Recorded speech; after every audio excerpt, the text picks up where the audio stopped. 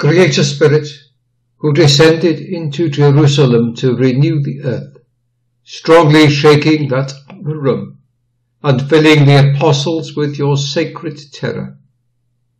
And by making them humble and fearful, you also made them capable of becoming your saints. Shake, we ask you, these hearts of ours which are so insensitive to our error. Pierce it with that final filial fear, which is the principle of spiritual wisdom, so that the very prospect of sin horrifies us totally. Amen.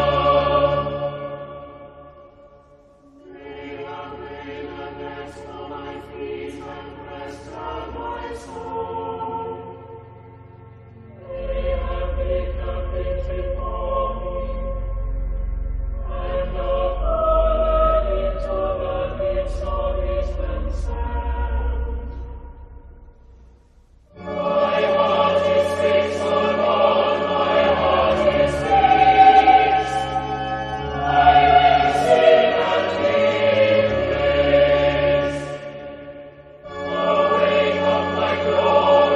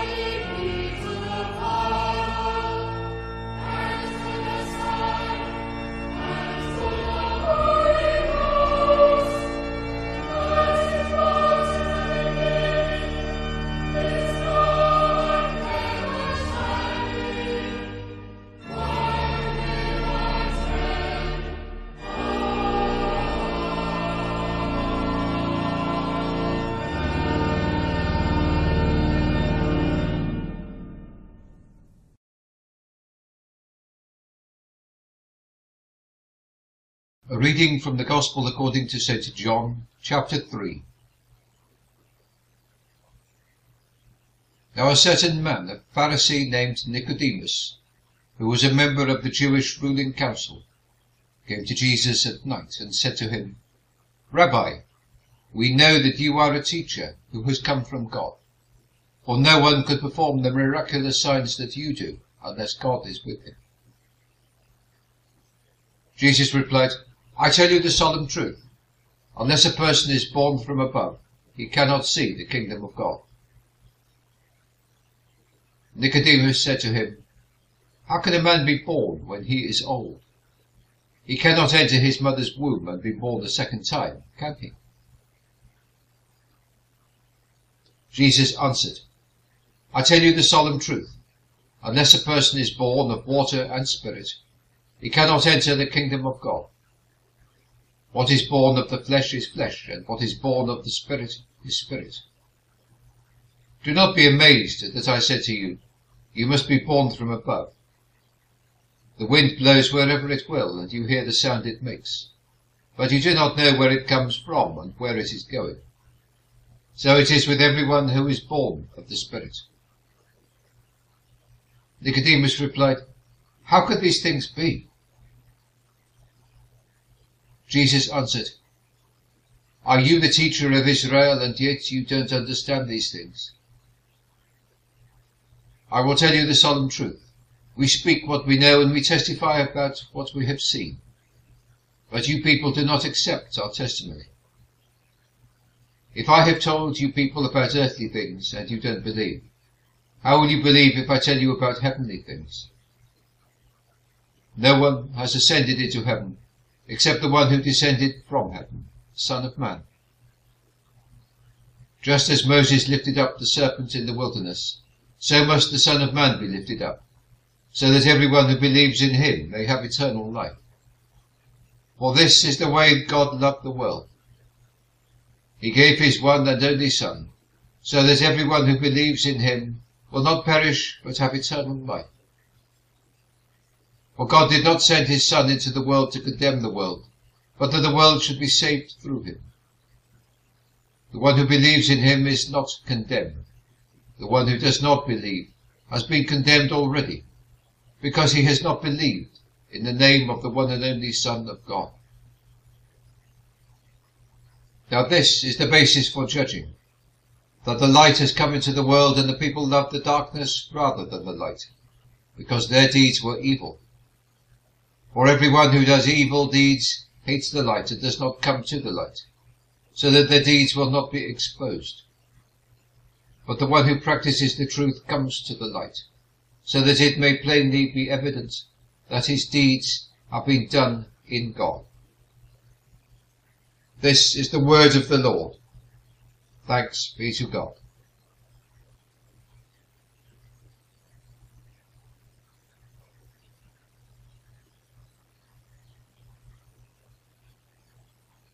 Today we read the account of a meeting between Jesus and one Nicodemus, who was not only a Pharisee but also a member of the temple council.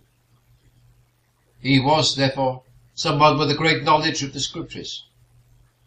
He had heard the teachings of Jesus and wanted to hear more, but in secret, for he did not want his colleagues to know that he was meeting with this Jesus of Nazareth.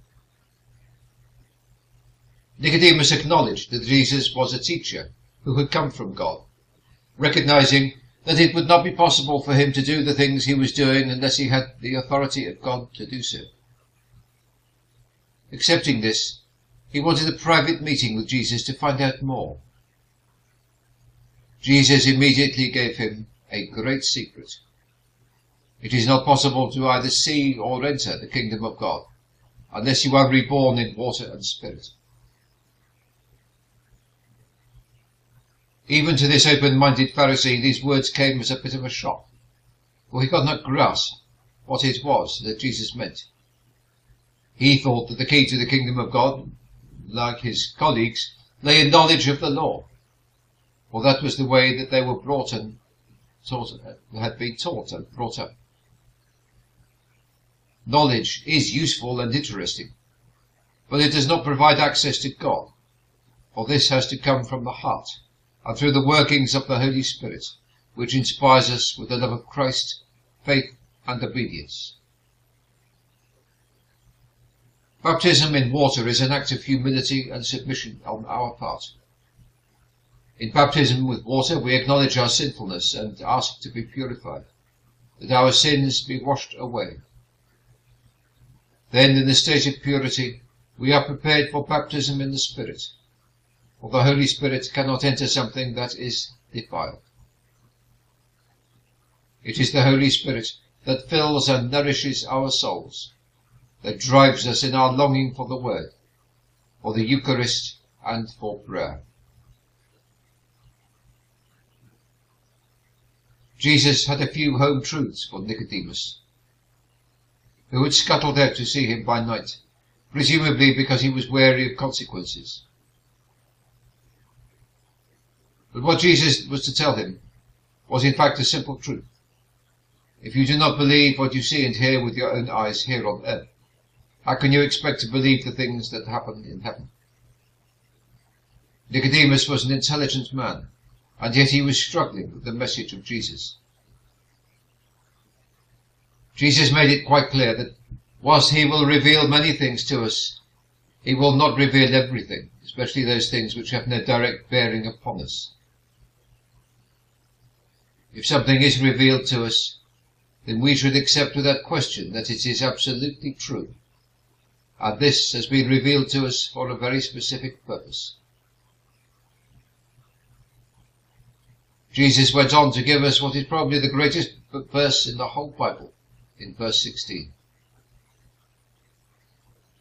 For this is the way that God loved the world. He gave his one and only Son, so that everyone who believes in him will not perish, but have eternal life. Together with verses 17 and 18, these verses sum up the whole of the Christian faith, and the New Testament in particular.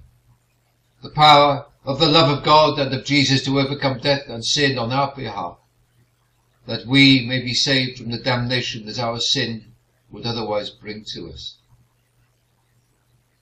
Jesus came not to judge, but to save all those who truly believe in him. We can all believe and be saved.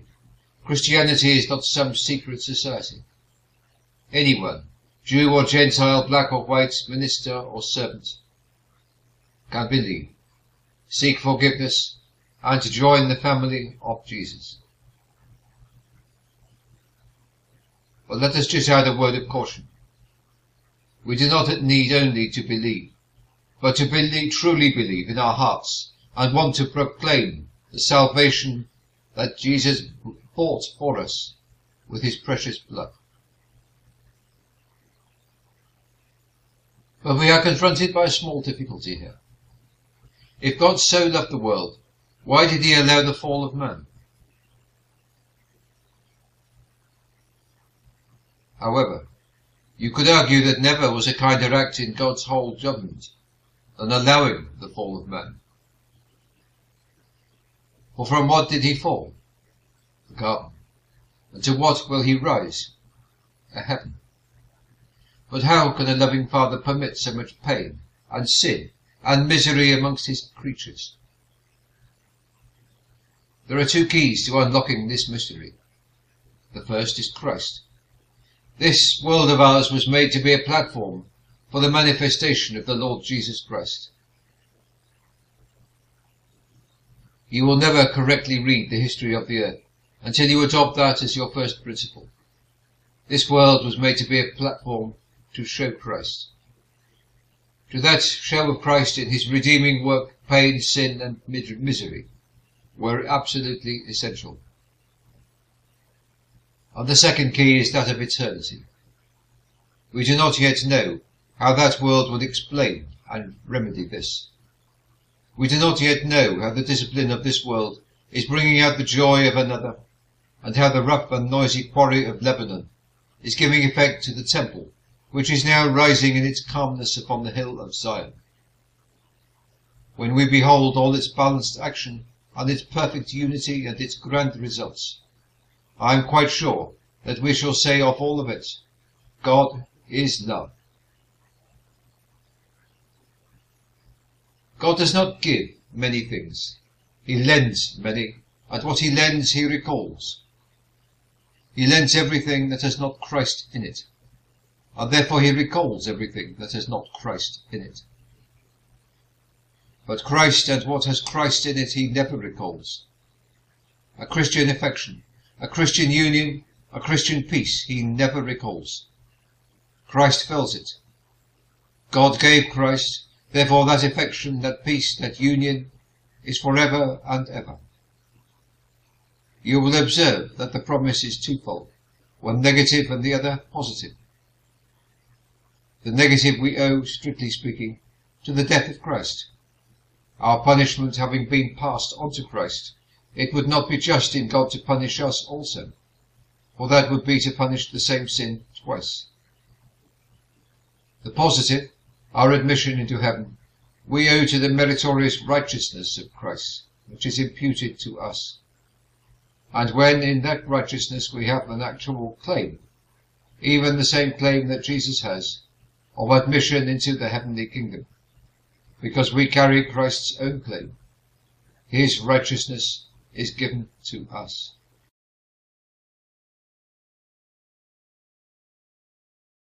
Let us pray. Grant, we beseech you, Almighty God, that like as we believe your only begotten Son, our Lord Jesus Christ, has ascended into the heavens, so we may also in heart and mind ascend with him, and with him continually dwell, who lives and reigns with you and the Holy Spirit, one God, world without end. Amen.